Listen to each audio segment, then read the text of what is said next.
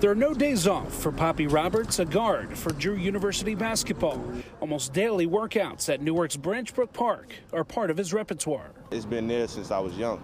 Since I was young, I've been getting up 5 o'clock in the morning, putting up shots before I went to school, working out, training before I went to school to be the player I am now. But in heat that's this grueling, his dad, who also coaches a basketball camp, is constantly in his ear about being hydrated. Being hydrated, being focused, being mindful of all them little things, because it's the little things that matter. We got the ice cooler right there. We have fruit in there. We have water in there.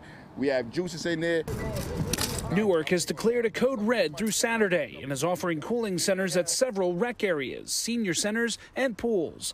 Robert's dad, Coach Africa, is making sure campers stay in the game. They'll come sit down over here in the shade and drink some water and eat some fruit for probably a couple of minutes, 2-3 minutes. Then they'll go back out there and do another set, another rep.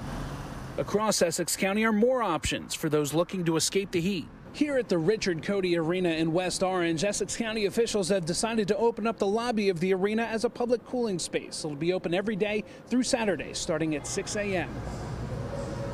The instant relief of air conditioning beckons anyone who walks inside. Meanwhile, in Patterson, the city's 2 pools, including Lou Costello Pool in its Great Falls neighborhood, are open to the public, among other choices. We're opening up both of our libraries. They will serve as cooling centers.